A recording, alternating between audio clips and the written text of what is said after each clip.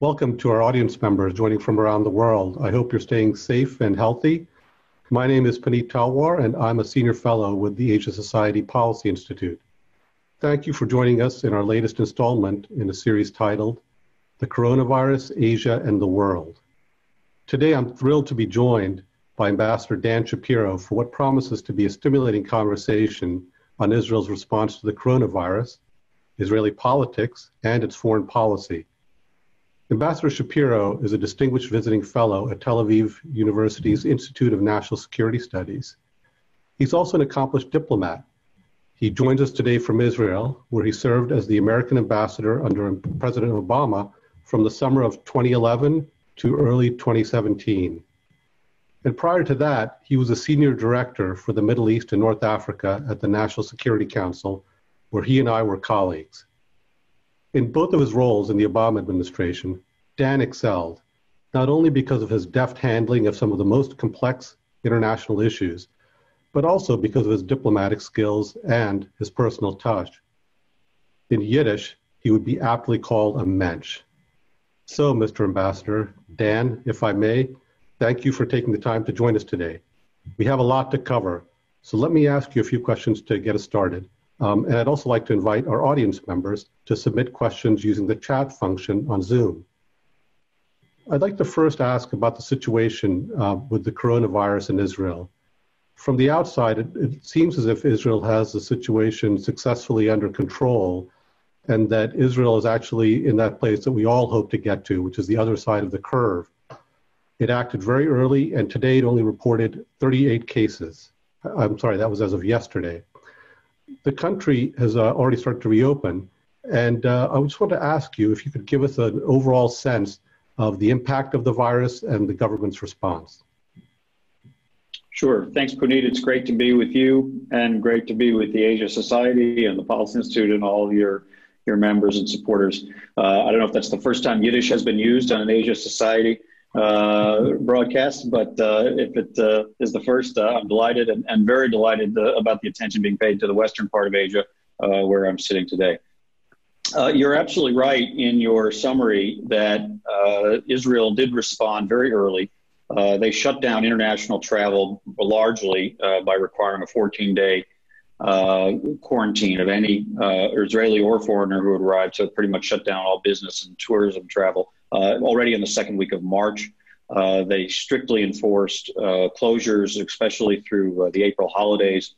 On the scale of Israel, with one international airport, a population that's used to following security orders from their government during times usually of military conflict, a fairly high quality, if at times overburdened, healthcare system. They really, I think, do deserve to be ranked among the more successful countries in how they have handled the outbreak. The outbreak has been kept in check. It peaked right around April 1st and has been steadily dropping since then. A total of about 16,000 cases at its peak, about 800 a day, but as you mentioned, down to 20 or 30 a day in recent days, about 237 deaths. And never a sense that the hospitals were being overwhelmed or that they didn't have enough equipment to handle or the capacity. They had excess capacity of ventilators. And I think that's there has been over the course of this pandemic a general sense among the public that the government was handling the crisis with competence, was expanding the testing that was available, was using surveillance tools, including those established largely for terrorist tracing and used by their Shin Bet security service to do contract tracing of those who had been infected or those who had been exposed to those who were infected, enforcement of quarantines. And overall, the public handled it in a fairly calm manner. There were divisions on display at times between the health and the economic professionals about how strict the closures could be. But overall, on the health side, I think Israelis are giving their government fairly high marks and are looking forward to the next phase, which is a gradual, cautious, phased reopening. Obviously, with the ability always to revert to more strict closures if that's required. The big job ahead, of course, will be the economic recovery. 25% of Israelis have filed to receive unemployment benefits. Many small businesses are in significant stress. It's not clear they will be able to survive or reopen. There are plans for the finance ministry to provide significant aid to businesses and workers under stress, but those have been stalled by the long drawn-out government formation period, and the real packages really won't be delivered until a government is formed. But to this point, I have to say, I think Israelis feel that they have come through the worst of it. Certainly hope so. The infection rate and death rate is roughly half of what it was in the United States, and people are feeling reasonably optimistic about the next phase. Great. Well, thanks for the overview. Can I ask you which sectors of Israeli society have been hit hardest by the pandemic, and what are the implications of that sort of impact on social cohesion in Israel? You know, Israel is a much more diverse society than it is often recognized. And there are two particular groups in society that lag behind economically and often educationally, and in terms of broader integration into public life and into the high-tech sector, of which Israel is very proud and which is very prominent. And those are the ultra-Orthodox Jewish sector, those who wear the traditional garbs and live the very strict religious lifestyles, and generally live in self-contained communities, neighborhoods within cities, or even whole cities that are very much devoted to their communities, and the Israeli Arab sector. These are Arabs, often Palestinian origin, Arabs, Muslims, and Christians, who also tend to live in self-contained communities, especially villages in the north and in the south, where it's a more Bedouin community, and then some neighborhoods of larger cities as well. And like in many societies, including in the United States, it's not surprising that those who live in the more marginalized, more underserved, maybe less educated communities tend to suffer worse when these kinds of tragedies strike. And indeed, that was very much the case it really was noticeable in the first 3 or 4 weeks of the crisis in March in the ultra-Orthodox community. This is a community that tends, in a way, to self-isolate. They don't largely consume mainstream media. That's not where they get their information. They get it from their own religious sponsored news outlets.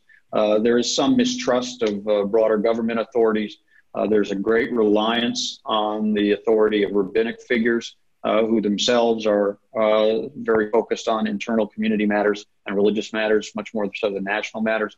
And they were therefore slower to embrace some of the restrictions on communal activity that were really necessary to prevent the spread of the violence. There's a heavy emphasis in those communities on large events, communal study, prayer, weddings, and the like. And they tend also to live in poor and very crowded communities. So in particular, there was a city, Bnei Brak, it's a suburb of Tel Aviv, which is almost exclusively ultra-Orthodox, which was probably hit the hardest. It was so bad that the government at one point felt they really had to seal off that city. Nobody could come or go for a period of a week or two. The army was brought in to provide food and care for the residents. And at its height of the outbreak, about 1/3 of Israelis who had been diagnosed and tested positive for coronavirus were ultra-Orthodox, and that's out of a population that's roughly 12% of the overall. So you can see how hard hit they were. Even the health minister, who himself, Yaakov Litzman, represents a party from that sector, was infected with coronavirus. He seems to have recovered. Eventually, though, in dialogue with the government, they began to adopt the social distancing restrictions. There actually was quite a bit of appreciation for the Army's role in coming into that community to provide for the public's needs, where there has at times been tension between those communities and the Army because they generally don't serve in the military.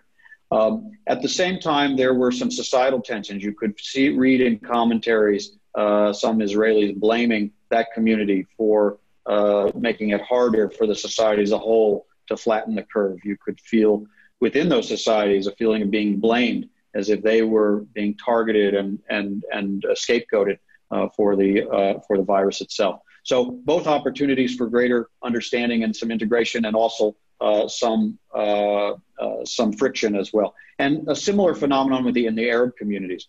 the Arab communities initially, seeing somewhat more isolated geographically, saw less prominence of the outbreak, but it did arrive, and there remain, even as the overall infection rate has gone down, hotspots in a handful of Arab towns in the northern Israel. Again, these are kind of chronically underfunded, underserved communities whose health sectors lag behind the national. At the same time, Arab Israelis have been very prominent and very successful as professionals within the healthcare sector. Something like 25% of Israeli Arabs and doctors are Israeli Arab and doctors are Arab citizens of Israel, and 50% of pharmacists are Arab citizens of Israel. So there was a conscious effort put forth by many in the health sector, some in the government, to highlight the contribution that this community was making to the overall fight, that many patients in Israel's most prominent hospitals were being treated by Arab doctors and nurses.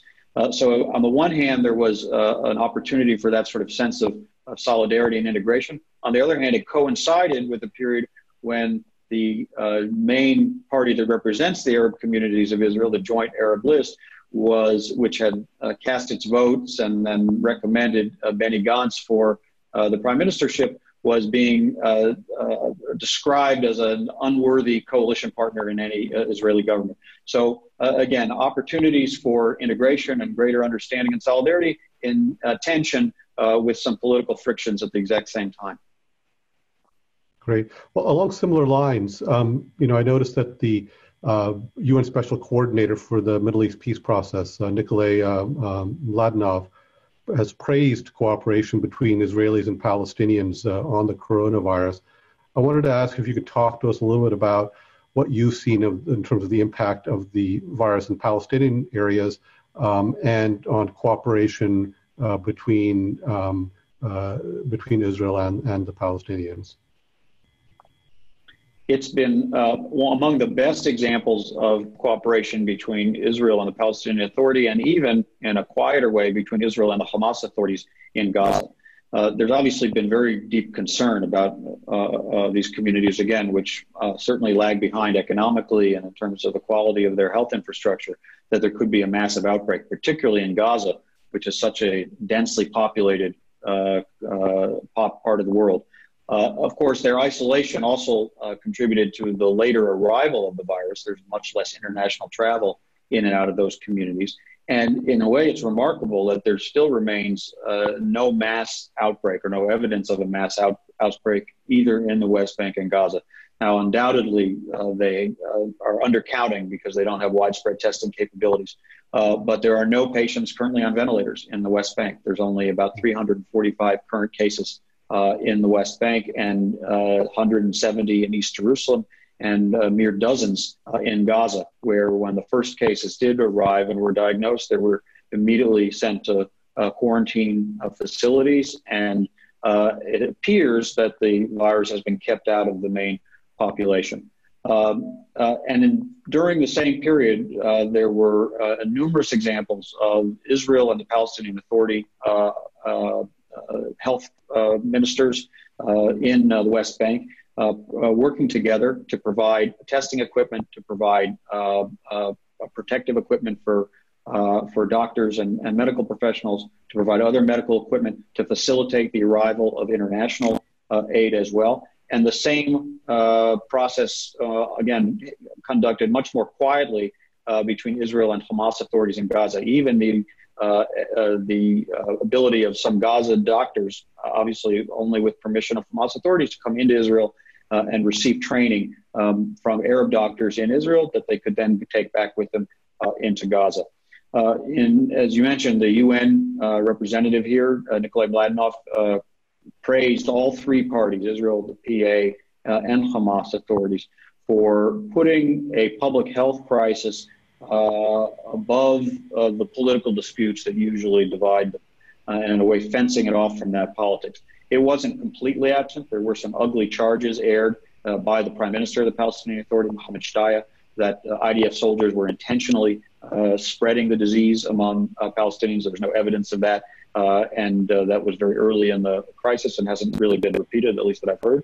But I think much more so, this crisis has been characterized by the kind of cooperation that is needed when trying to deal with a public health matter as exactly that, not as a political dispute.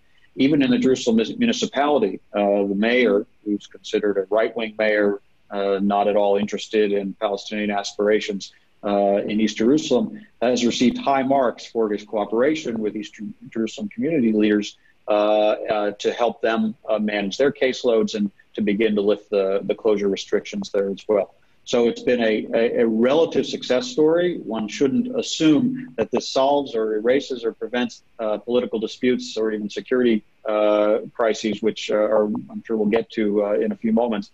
But one has to say that at least until now, those three parties have handled this crisis in a professional and fairly non-political way.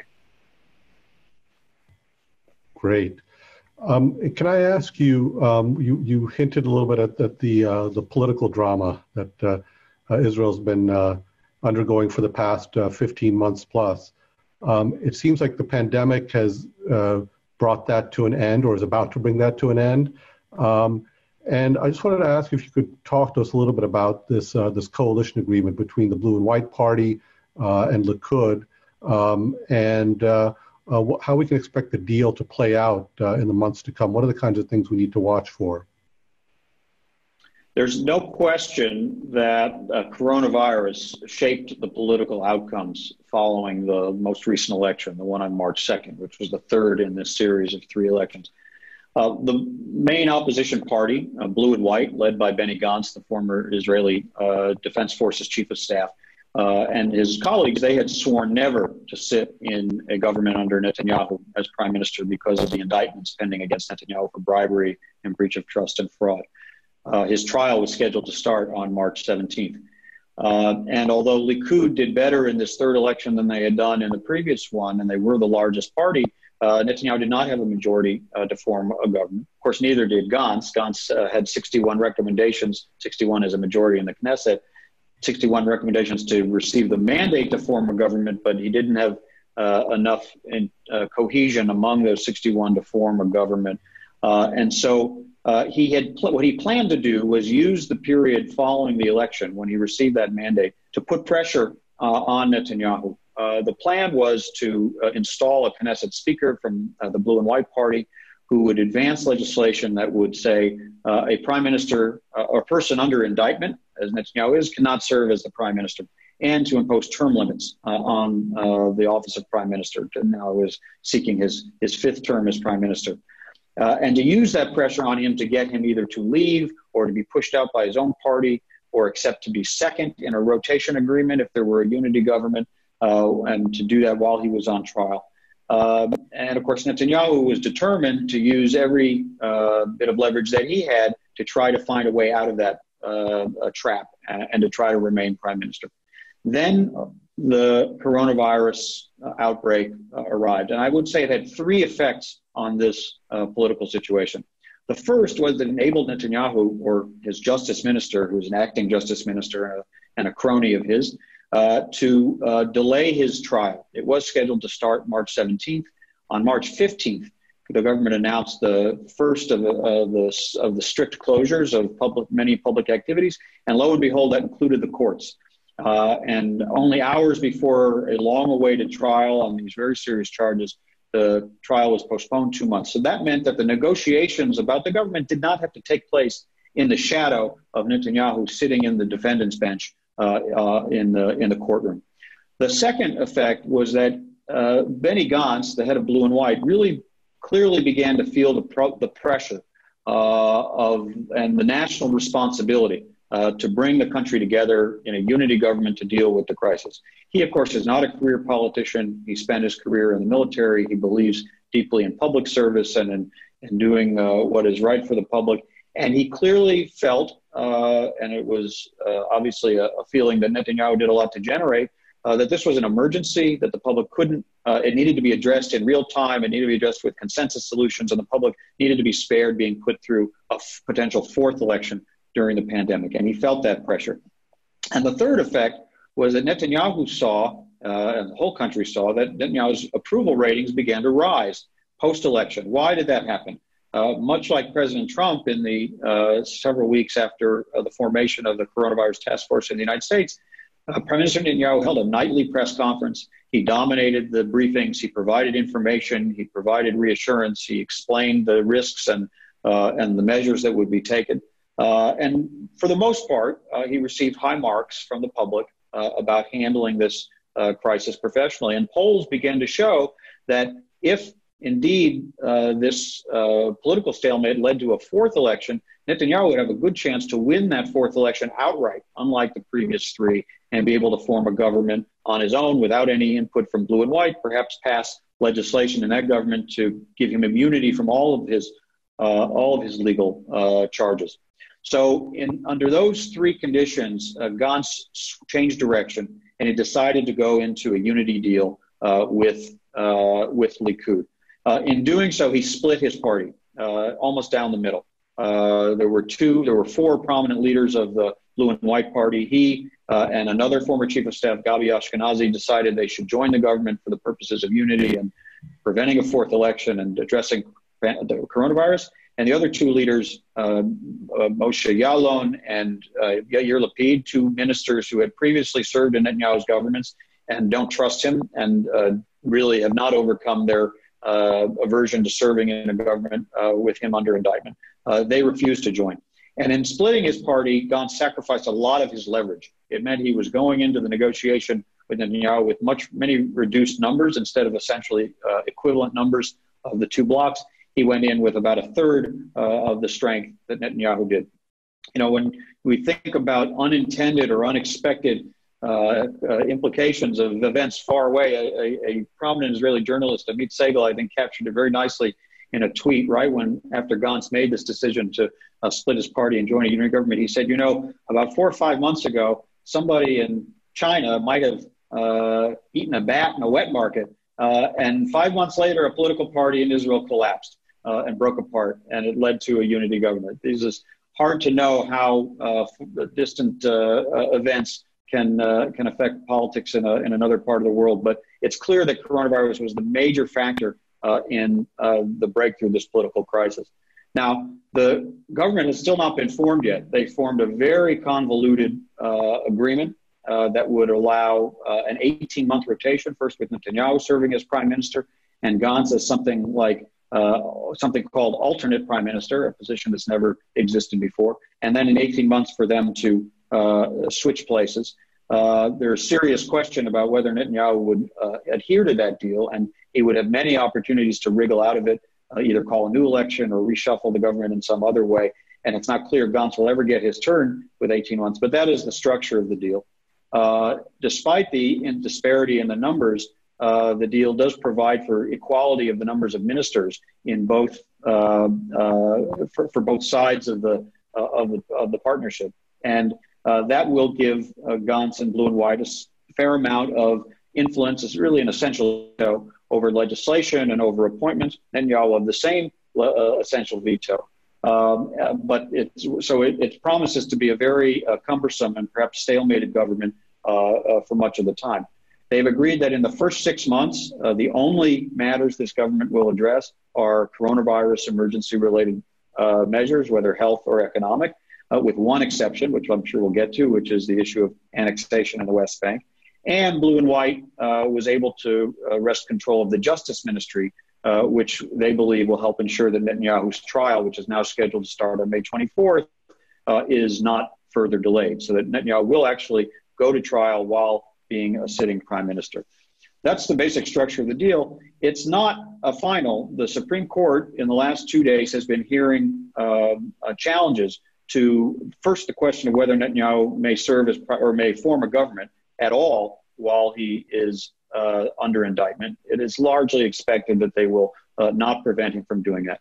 But there are a number of other changes to the basic law of government that enable that very convoluted structure, which have also been challenged. So the justices yesterday expressed a lot of skepticism about. The Likud has been saying that if the Supreme Court forces them to reopen this agreement or change any aspect of it, they will go to a fourth election immediately. That this was a very delicate house of cards that was constructed, and if you remove one brick, the whole edifice collapses. But there's another factor in that. Netanyahu, again, has seen that he has gained a great deal of approval from the public for his handling of coronavirus. He has now split the main opposition party. It no longer exists as a unified party. It's not likely to come back together before another election.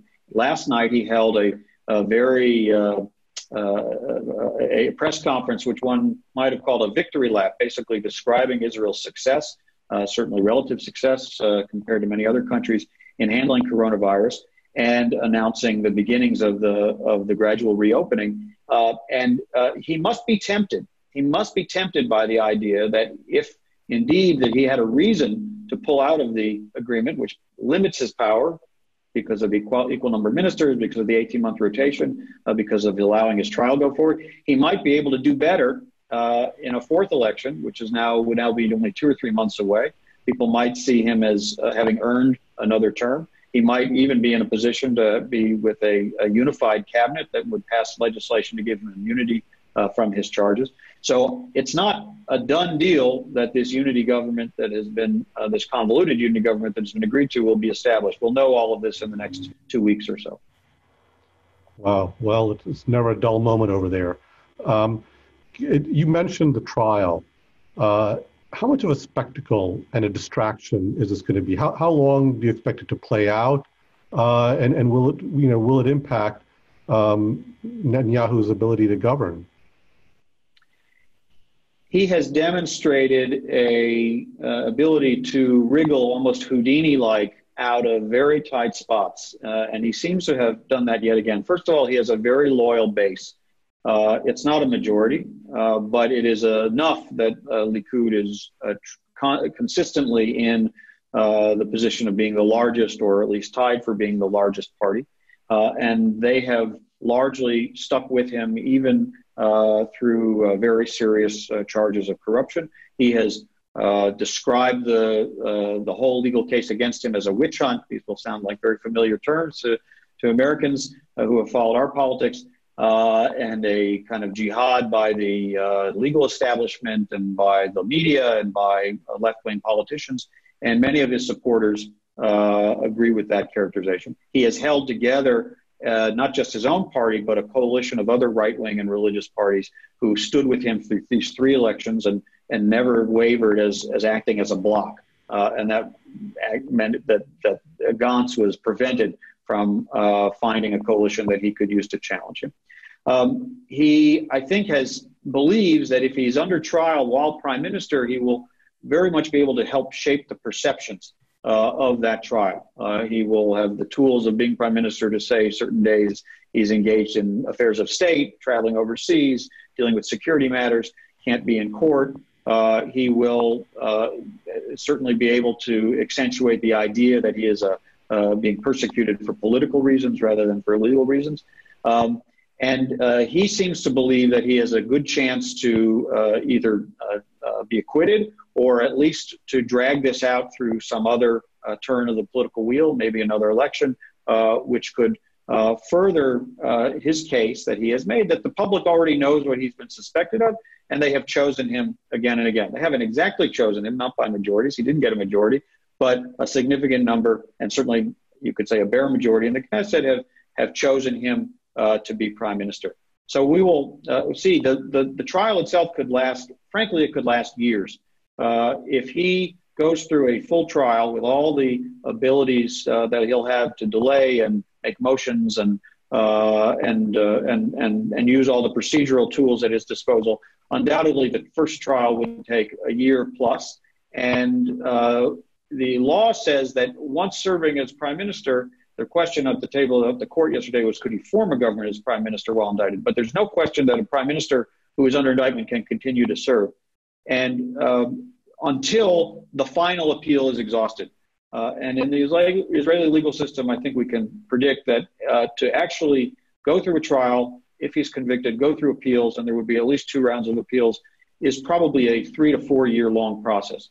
That's almost certainly going to have another election happen in that period before a final outcome. So he has, I think, a good chance to stretch this out and either beat the charges or arrive at or he hopes anyway, to arrive at a more favorable political situation when he'll be able to use other tools to wriggle out from. Well, the saga will continue. You hinted at this earlier in terms of the components of the coalition agreement that seems to be receiving the most attention, and that's with respect to a provision which allows the government, starting on July 1st, to bring a bill before the Knesset, which would enable annexation or the extension of Israeli law over parts of the West Bank. And there's a big qualifier, that is if there is American support for the move. So I wanted to ask you if you could help us understand this provision. What do we need to know about it? And what are the possible scenarios and how this plays out in the months ahead? Sure. So at the end of January, President Trump issued his plan for peace to prosperity, I believe he called it, between Israelis and Palestinians. And it, for the first time, adopted the terminology of a two-state solution. That was something President Trump had not previously adopted. But that's really in name only. What it describes is an outcome in which Israel would annex roughly 30% of the West Bank, the Jordan Valley, and all Israeli settlements throughout the West Bank, not just those in the large blocks close to the Green Line, the former 1967 lines, but really including those distributed widely throughout the West Bank. And Palestinians, if they were to negotiate and if they were to meet a number of very strict conditions, would have the opportunity to form a state with extremely limited authorities on a somewhat disconnected, non-contiguous series parcels of land totaling about 70% of the West Bank. This, of course, was rejected immediately by the Palestinians. There's no chance any Palestinian leadership will negotiate on this basis, at least not in the foreseeable future. And then the Trump administration signaled that Israel, if Israel chose, in the absence of Palestinian negotiations, to annex the 30% that the plan envisioned Israel keeping, the United States would recognize that. And what was required was an Israeli-American joint mapping process to determine which areas Israel would keep. And they began that process. They appointed a committee anyway to begin that process just before the Israeli election and just before the world turned upside down with annexation. That's kind of where things were left at the beginning of March. What the coalition agreement says is that as of July 1st, and this is the only non-coronavirus issue that can come up in the first 6 months of the government, Prime Minister Netanyahu could bring on his own, without agreement from Gantz, to the cabinet or to the Knesset a vote to annex territories in the West Bank. And the only other condition, as you mentioned, is that it have the approval of the United States. So that puts pressure on, if this government is formed, of course, we're still waiting to see if that happens, that will put pressure on the new Israeli government and the Trump administration to complete this joint mapping process. And there will be a number of other factors that will go into this. First of all, nobody from this defense establishment has really had a chance to raise their voice within the government debate on the wisdom of doing a unilateral annexation of the West Bank. It's quite widely known that most leaders within the IDF, most leaders within Israel's other intelligence and security agencies are not enthusiastic about unilateral annexation of the West Bank, not enthusiastic about extending Israeli control deep into areas that are largely populated by Palestinians, not enthusiastic about putting pressure on Israel's relationship with Jordan and its peace treaty with Jordan, and perhaps some of its relationships with its other Arab neighbors, Egypt and Gulf states, by taking this step. Gantz, who will serve as defense minister while he's in his alternate prime minister role, and Gabi Ashkenazi, the other former chief of staff, who will serve as foreign minister, will have an opportunity in those internal government debates to at least bring the perspective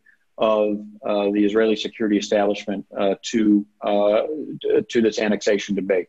This security establishment has been influential in the past. In fact, when Gantz was chief of staff, he and other security chiefs were very strongly opposed to a unilateral Israeli strike on Iran's nuclear facilities, which was being considered in the 2011-2012 period.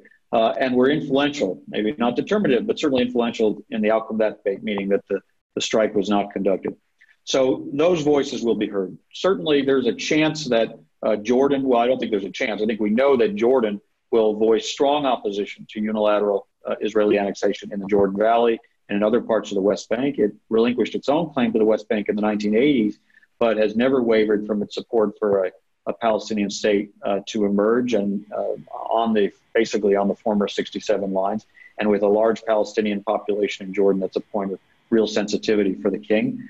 Gulf states at least have joined Arab League statements calling for annexation not to occur. How hard they will push that agenda, it's hard to know, but there, again, those voices will be heard. Now, the Palestinians, of course, already strongly come out against unilateral annexation, and even today, President Abbas has renewed threats that he would cancel existing agreements with Israel on security cooperation. This could affect, of course, the ability to confront terror groups, but maybe in a period like the one we're in, it could, at least in theory, affect their ability to cooperate on health concerns and other economic concerns. Those threats have been made many, many times before, and they're largely dismissed in Israelis' ears because they don't really believe Palestinians would do something that is self-destructive to their own economic and security interests. But those voices will be heard. And then, of course, there's the factor of the American election. If Netanyahu looks at this question in July and he has to sort through all of these different oppositional or challenging views that are expressed, it's not clear if he will act on July 1st. Certainly, the decision could stretch through July, through August, into the fall. And he also has to grapple with the fact that while President Trump has said he would recognize these areas, Vice President Biden has voiced opposition to unilateral annexation. Pretty much all Democrats in U.S. Elected Democrats in the United States Congress have also expressed opposition to unilateral annexation. And so he has to grapple with the question, what would it mean to reach this decision in agreement with the Trump administration if a successor administration only a few weeks or months later would hold a very different view about it. And there's one final, I think, very complicating factor for the internal Israeli debate on what to annex. While the plan allows Israel to annex 30%, no one has drawn a map that says exactly what that 30% would be. When they actually get around to looking at that map, you'll need a lot of input from security professionals. The IDF will have views on how can you protect isolated settlements? What kind of corridors do you need to reach them? As those maps are drawn, the lines tend to swell and the amounts of territory implicated in them tend to grow. As settler communities advocate, and many of them will have influential politicians in their corner, they will say, we don't want to just define our territory that's annexed by the built-up area of our community or where the fence line is. There's another hilltop. There's a municipal master plan that enables that we envision our settlement being 2 or 3 times its current footprint. And we'd like to annex that territory as well. There are 128 individual settlements in the West Bank. Each one of those will be lobbying for its lines to be drawn in an expansive way. And I just think it will add a lot of time. It will be a very complicated internal debate, which in aggregate, all of those attempts to expand the lines could push the numbers well above 30%, and that could make it much harder to reach agreement between Israel and the Trump administration. So I'm not at all sure this is going to happen immediately on July 1st. I think there's a very good chance that all of these various factors will delay the decision in the Israeli government at least through the summer and perhaps into the fall. And then the decision really is implicated by the proximity of the U.S. election. So it really remains to be seen whether this is coming down the tracks quite as fast as it sometimes feels like it would be. Personally, I'm very much concerned about it. I've written and spoken against the idea of unilateral annexation. I do think it poses very, very significant dangers to the prospects of a 2-state solution ever being formed. It would potentially lead to the Palestinian Authority, perhaps not immediately, but when President Abbas leaves the scene, really eroding its capability to govern. Israel might find itself pulled back into the main Palestinian population areas on the West Bank.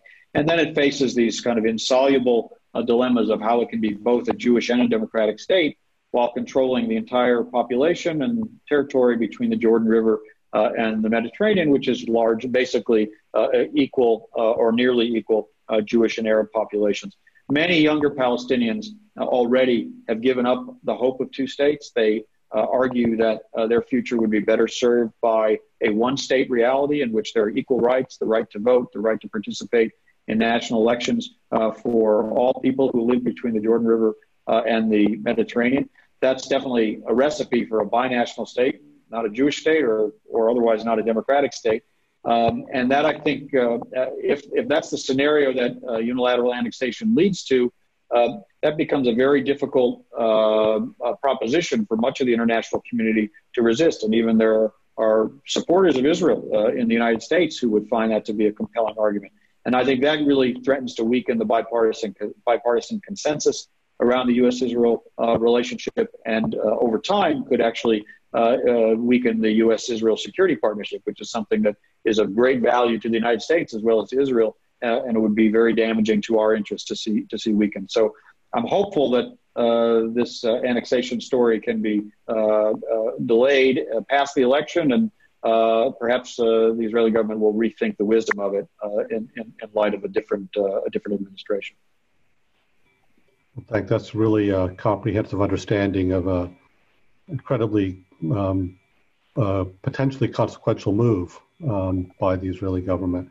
Let me turn, for the last question, I wanted to just get your sense of turning your attention to the region, if we might. The virus hasn't really diminished the simmering conflicts on Israel's doorstep. And the most acute one, of course, is the Israeli-Iranian low-level conflict. And in fact, reports in the last day or two suggest that Israel even carried out a couple of strikes over the past 24, 36 hours, and maybe 6 or 7 in the past 2 weeks.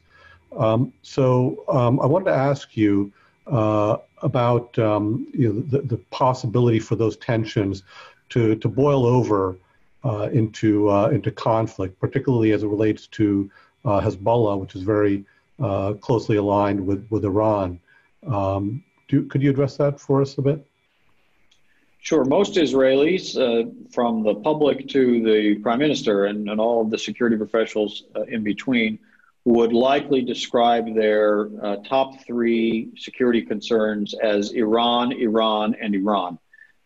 They really view Iran as their overall adversary, security challenger, the party that on its own and through proxies sponsors the most present and the most dangerous possible or potential threats to Israel.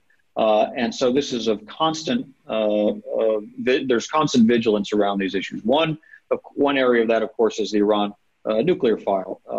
As is well known, Prime Minister Netanyahu was an opponent of the Joint Comprehensive Plan of Action, the Iran nuclear deal that President Obama signed in 2015. He spoke against it in the U.S. Congress, and he favored President Trump's decision to withdraw from it and to impose maximum pressure sanctions on Iran.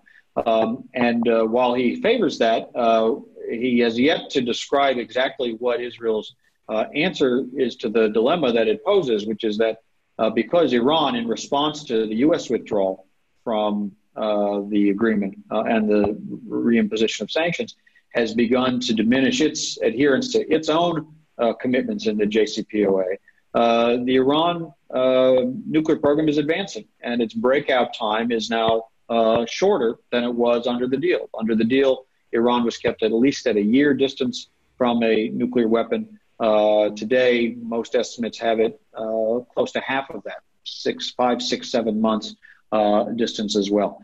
Now, during the Obama administration, when Iran seemed to be at close proximity to that breakout capability, at various times, I mentioned one period during 2011 and 12, Israel made clear that it was not ruling out its own military option to strike Iranian nuclear facilities.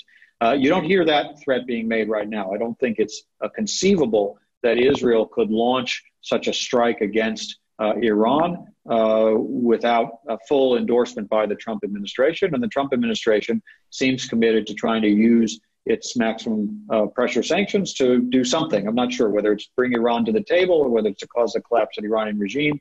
but neither of them has quite addressed this dilemma that Iran is actually closer to a nuclear weapon than it was under the deal. But I don't see much prospect of an outbreak of conflict by a direct Israeli intervention on the nuclear program. Where there is some potential, although I think a manageable amount of potential, is relates to Iran's regional role. Israel's approach to this threat, which is manifested with Hezbollah, Iran's main proxy in southern Lebanon, and with Iran's determination to use Syrian territory because of its support for the Assad regime and the civil war there, to embed Iranian military troops, Shia militia, missiles, drones, and other equipment. Israel's approach has been to conduct what it calls the war between the wars. It tries with a very low signature and without a lot of publicity to conduct a regular campaign. Some of it we hear about when we hear about strikes, airstrikes, which Israel often doesn't take credit for, but are usually and probably correctly attributed to the Israeli Air Force on military facilities in Syria where there are Iranian proxy station, as well as other means of infiltrating these Iranian and Iranian-sponsored activities in Syria, and to degrade Iran's capability to threaten Israel from Syria. And it has done that. Hundreds of strikes have been conducted, perhaps even over 1,000. Some acknowledged, some not. Israel has been able to conduct this campaign because it's reached some very effective understandings with Russia, the predominant power, and certainly in terms of airspace in Syria, and that has helped them conduct their campaign to try to keep the most dangerous Iranian threats, whether it's drones or whether it's precision-guided missiles from that could overwhelm Israel's missile defense capabilities, from being stationed in Syria. The risk of this, of course, is low because Israel is very professional about how it conducts these affairs, but it's not zero because it's only as good as not having any mishaps or any accidents. Israel did have one incident about a year and a half ago where an Israeli plane was struck by Syrian air defenses. It managed to get back into Israeli territory. It crashed, but the pilot survived. Had that plane gone down in Syria or in Lebanon, had those pilots been killed or captured, undoubtedly it would have led to a very strong Israeli response and probably a more escalatory kind of situation. There was a border incident 2 or 3 years earlier in 2015 in which 2 Israeli soldiers were killed. It was dumb luck that only 2 and not 12 were killed. Had a larger number of Israeli soldiers been killed, that also could have sparked a larger conflict. And there's this worry about precision guidance missiles, which mostly have been shipped in from Iran. But if they were being manufactured domestically in Lebanon, Israel, which generally hasn't struck in Lebanon, might feel the need to do so, which could engender a Hezbollah response and then a escalation. So there is not a zero probability of conflict. There is a strong feeling by all sides that nobody wants this conflict right now. Iran under economic pressure and COVID-19 pressure, Hezbollah managing internal affairs in Lebanon, and Israel very happy to conduct this war between the wars. But there is always risk. Thanks, Mr. Ambassador. Well, that's an incredibly rich presentation. We've really covered the waterfront. Before I close our meeting, I'd like to let the members of our audience know that our next event will be this Thursday, May 7th, when my colleague, Danny Russell, will host a meeting entitled Sanctions and Pathogens: How is COVID-19 Affecting North Korea? It promises to be a fascinating discussion, and I encourage all of you to tune into that. So in closing, Mr. Ambassador Dan, let me thank you again for taking the time to be with us today and to, again, really giving us a rich flavor of all of the issues and challenges and opportunities that are before Israel right now. Your insights have been really valuable. And to our audience, we wish you good health, and please remember, we're all in this together. My thanks to the Asia Society and to you, Puneet. Thank you. Thanks.